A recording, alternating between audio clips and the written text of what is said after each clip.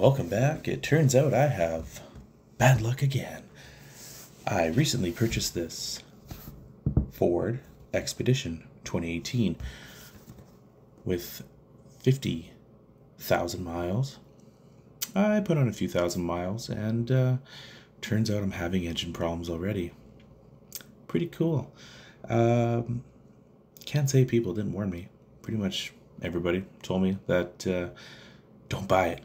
Don't buy it. Bad things are going to happen. But, I went ahead and bought it because I thought maybe I'll luck out. And I really, truly felt that way.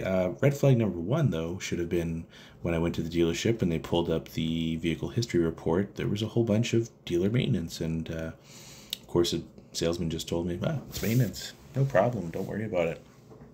Nothing to see here, folks. It's just maintenance.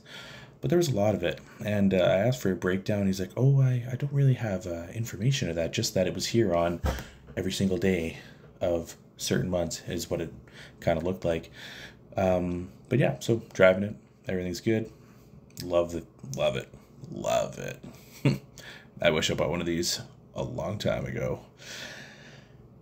But alas, I kind of ran into some problems here. So basically, here's the breakdown. Buy the thing with 51,000 miles, almost 52, and everything's normal. Then all of a sudden, that happened. And it didn't really feel very normal anymore. So when the sound came on, it kind of started out fairly quiet, to the point where I really didn't pay any attention to it. Apparently I should have, because it just got worse and worse and more often. I saw some forums that said, if you hold the gas, it won't let it start, it'll stop it. So I tried that a few times. It did work. I really didn't like doing that, though.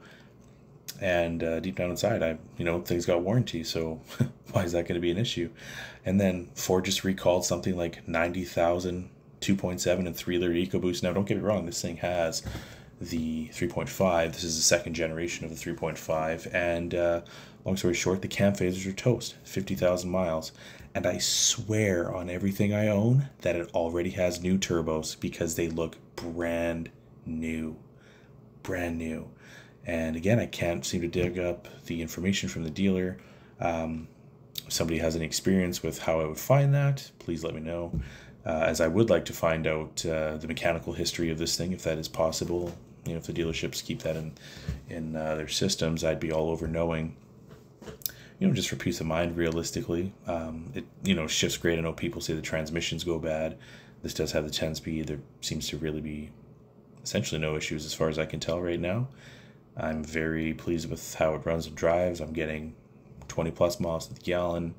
I did a little bit of towing, just because. Instead of using the truck. And essentially, let's not kid ourselves, this thing is a truck. Makes truck power. It's got truck frame, truck towing rating, technically. Trailer brakes, the works, you name it. And I towed a small trailer. It wasn't that heavy, no problem. But with the EcoBoost, it's nice. It's it feels like I'm driving diesel almost, because that low end torque just comes in right off the hop. But I should probably stop praising this thing, start complaining a little bit more, because just like my last vehicle, which was the Acura, which was insane, the head gasket was gone, 70,000 miles, bad head gasket, didn't want to start, dealer didn't want to start it. It was warranted, thankfully. So literally I just bought this thing and the cam phasers are already toast. I really hope this is not a sign of things to come, because I do really like this, and much like my long gone Acura RDX, I want this to be a long-term vehicle for me, and I'm really hoping that that's going to be the case. Now, they did update the cam phasers, I believe in 2021 or 2022 for this generation of engine. The dealership assured me that it was going to get the latest and greatest part number when they fixed it, which, by the way, more shaded Acura. When this thing went to Acura, well, the RDX, clearly, it was over there for over a month. It was insane. And I know a head gasket takes some time. They got to pull the turbos off and whatnot. The cam phaser job on this engine sucks. The whole front end has to come off the front end of the engine. I'm not saying the grill and all that. However, a lot of techs maybe would take some stuff on the front end off just for ease. But it's a big job, and it's not a fun one either. That being said, I dropped this thing off on a Wednesday, and I got a phone call Thursday night. It's ready to go. I was like, oh, that's pretty cool. 8-10 hour job, ready to get picked up. Head gasket on my Acura, 8-10 hour job. A month before it got done. Not acceptable. So far, let's recap here. My Ford Expedition kind of suffered some engine failure stuff. Ford made it right extremely quickly, and I'm thankful for that.